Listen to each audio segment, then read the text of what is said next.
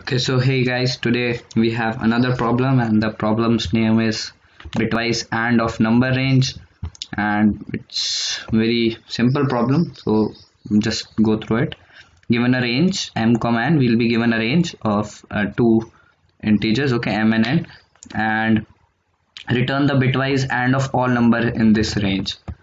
So we need to do the AND operation of each number in this range, and we have to return what is the answer. So suppose the input is 5 and 7, we'll firstly do the AND operation of 5 and 6, then we'll do the AND operation of that result with 7, and our answer is 4 in this case.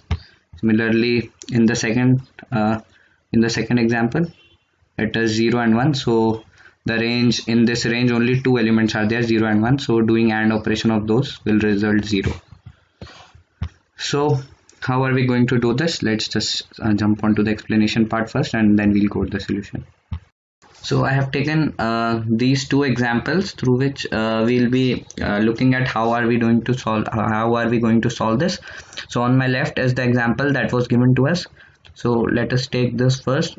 5 is written as this and 7 is written as this. So this is the range. The higher number is 7, the lower one is 5. So we need to find the AND of 5, 6 and 7. 6 is included in that range, so we need to take the AND operation of 5, 6 and 7 and then return the answer.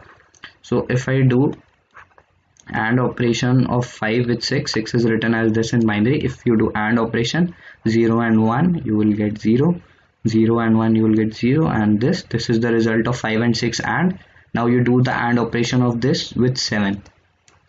So this will be our answer, that is 4, and that was what given to us. But if I ask you this question, do we need to check each and every bit? Do we have to consider each and every bit in this problem?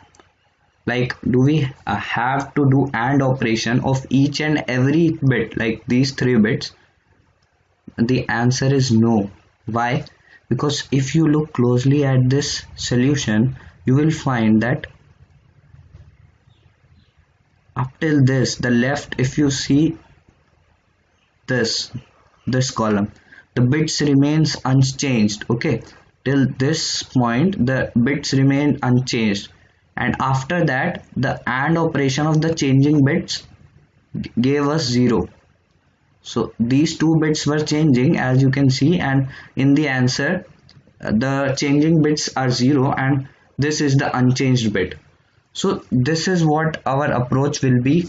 What we will find from, we'll go from left and we will find the first unmatched bit, and we'll replace it from 0 till the last. It might sound a bit confusing, but let us see the second example and things will be clear. Suppose m is 8 here and n is 11, okay? So between 8 and 11, what number comes? 9, okay? So I'll rewrite 9, 10 and 11. So look, in this case the bits are not changing up till here. So you can see that these 2 bits never changes. So in our answer, if you do AND operation of all of these, you will get the same bits. So we don't need to do AND operation of these 2 bits, and we can save our time complexity, okay? That is what happening in this case. And you can see the changing bits.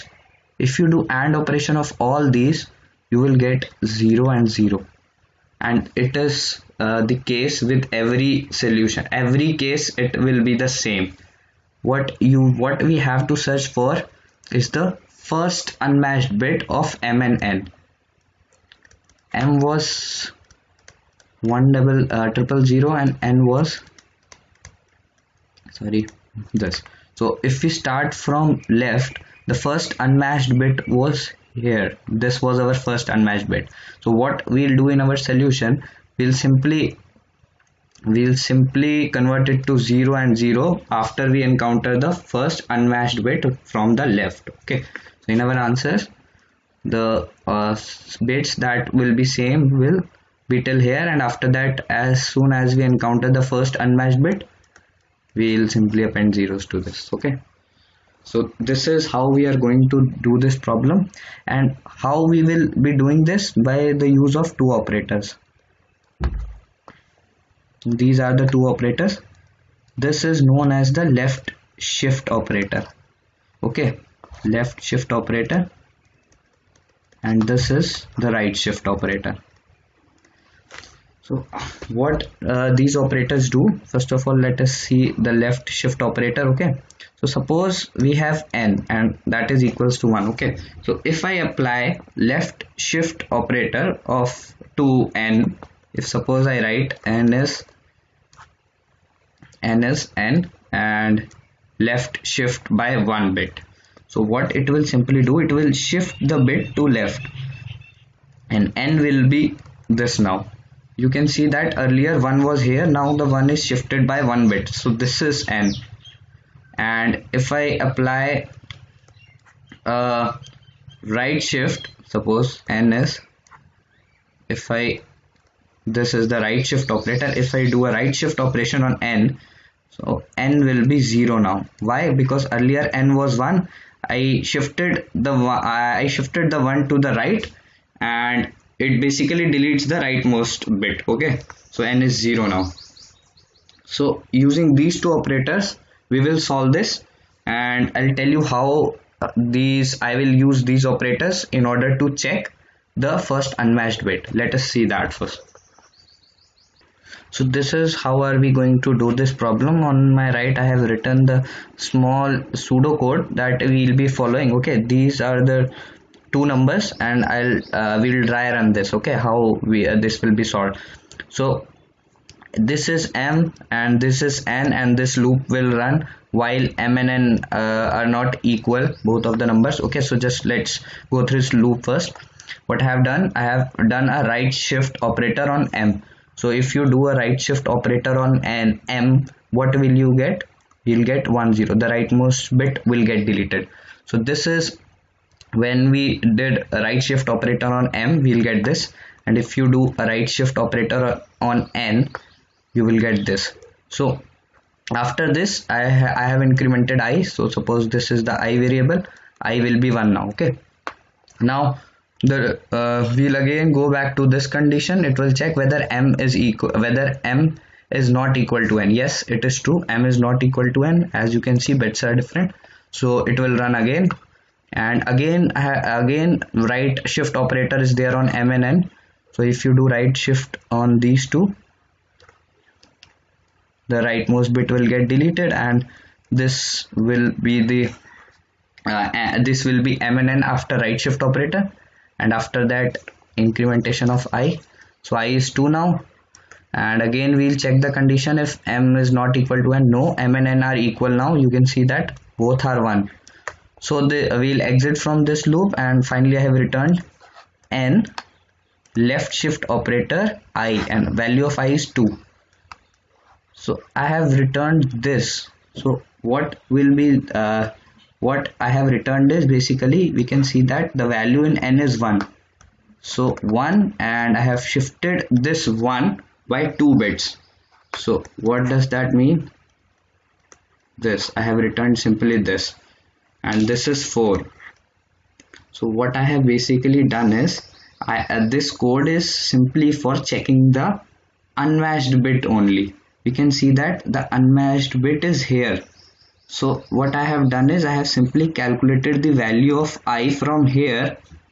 We can see that the second bit is the unmatched bit, so the value of I is 2, and what I have told earlier is we'll simply put zeros till that value. So 0 of the we have simply put 0 in these two places, and the first bit is the same. So that is how we are going to use the left shift and right shift operator in this case, and this will be our code. So let's just simply code it. So let's just quickly code the solution. We had taken a variable I, okay, that will have a count of the first unmatched bit, okay, and after that we had a loop while m is not equal to n, Inside that there were two right shift operators. M is M right shift by 1, and N is equal to N right shift by 1, and after each and every iteration I'll simply increment I, and at last we'll simply return N left shift by I. So that was what we did. Let's just simply run it. Okay, basic test cases are finished. Submitting it. Okay, so accepted. So it was small and easy code, just the understanding was difficult. I hope you get the solution, and I see you in the next video.